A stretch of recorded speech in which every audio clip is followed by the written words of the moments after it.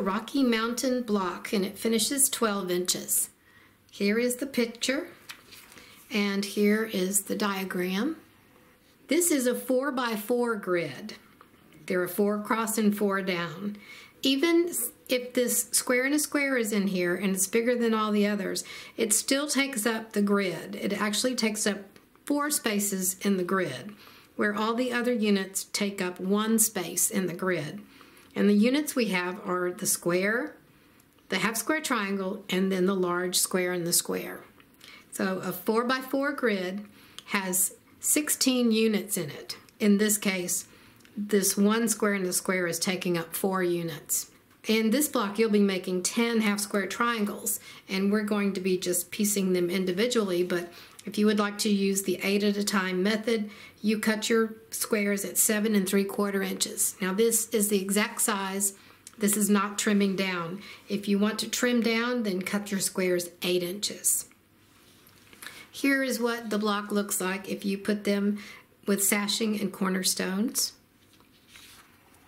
And this is a really easy block to cut and to piece. Patch A is a 3-inch finished half square triangle. If you're using your rotary cutter, there's been some confusion about where are the instructions for cutting by hand or rotary cutting. These instructions here are your rotary cutting instructions. You'll cut a 3 7/8 inch square, then you'll cut that square in half once diagonally, and you will have 2 patches. You'll need 14 patches for the background and 10 patches for the light fabric for the half square triangles. That means for the 14 patches, you will need to cut 7 of these squares. So 7 squares at 3 7/8 inches, and then cut each one in half diagonally to get your 14 patches. For the 10 patches, you'll have to cut 5 squares and cut each one of those in half diagonally. If you have your AccuQuilt, the AccuQuilt dies are listed here. Patch B, 3-inch finished square, that we cut these at 3 1/2 inches, and we need 2 patches for the background. These go in the corners. And the patch C is a 6-inch finished square and a square. The only die I found for that was in the 12-inch cube, and it's shaped 6. But you can cut a 4 3/4 inch square, and that will be the size you need. I went ahead and cut mine by hand as well. And you just need 1 patch that goes here in the center. What we're going to do to piece this is we're going to piece the square and a square. So we'll take our patch C in the center and 4 of the background patch A's, and I'll show you how to do that. Then we're going to take all the patch A's that are left, and you're going to make half square triangles out of those. Here are the fabrics I've chosen. All of these floral fabrics that you've seen lately are from a collection called Garden Society from Moda. Here are my patch A units. These are for the half square triangles, and 4 of these patch A's are going to be used here in the square on square. For these, you'll just piece these together and press the seams open, and you'll make 10 of these. 4 of these patch A's are going to be used to make the square and a square unit, and they'll go together like this. I'm going to show you how to piece this. Now I hand cut these. The other ones were done with the AccuQuilt. You're going to stitch opposite sides first, and then you're going to press, and then stitch the other sides and press. And what you need to do is center this triangle along one of the sides, and I find it easier to look at the back. I can compare these little triangles that stick out here. What you're going to do, first make this even at the top. You could fold this in half and put a little crease there on the side and do the same thing for this, and then just match the creases. But I find it's just easier to eyeball it, to look at it, and just see that these 2 little triangles that stick out here are about the same size.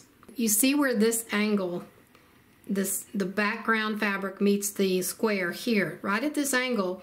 This should be, from here to here, should be about 1/4 inch. You'll start your stitching right there at that angle, stitch 1/4 inch, and end right here at this angle on the other side. So do that to this side and then to the other side here. Now I've stitched on opposite sides and pressed the seams open. You'll notice these little nubs that stick out. And what I do, I just cut them off straight with the top edge of the square that's in the middle. So cut those off straight like that. And do this other side too. Sometimes if you'll notice this is a little bit longer. It doesn't match exactly there, and that's okay. If it's a whole bunch, then probably something's wrong, but that little bit is not going to matter. We'll just trim this off. Now we'll take the other two, center it the same way, and if you turn it over, you can see it better. Same thing as before. We have our little triangles, and we want them to look the same size. This little angle here, when you stitch, is where you want to start, and you stitch 1/4 inch and end at this angle. And do that for both sides. Okay, I just recorded that whole segment and forgot to put the record button on, so I'll do it over again. Here I have finished stitching on the second side, and this one I have pressed, cut off these little nubs,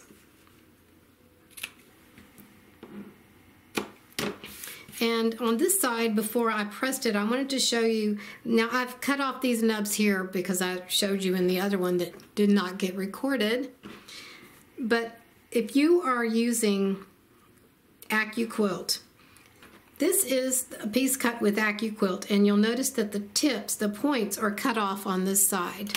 And this really helps you when you're trying to place this, because you'll see that this is going to be the exact same shape on this piece that you're sewing it to. The only reason it's the same shape now is because I've already cut off these nubs in the previous one. But I just wanted to show you that that's different. If you were using AccuQuilt, you would know exactly how to line those up.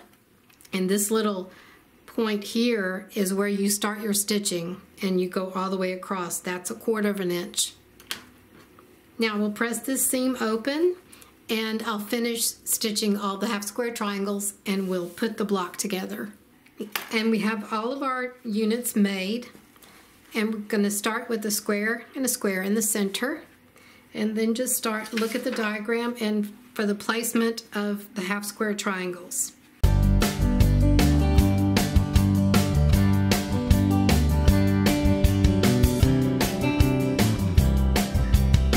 Now we'll go piece the block.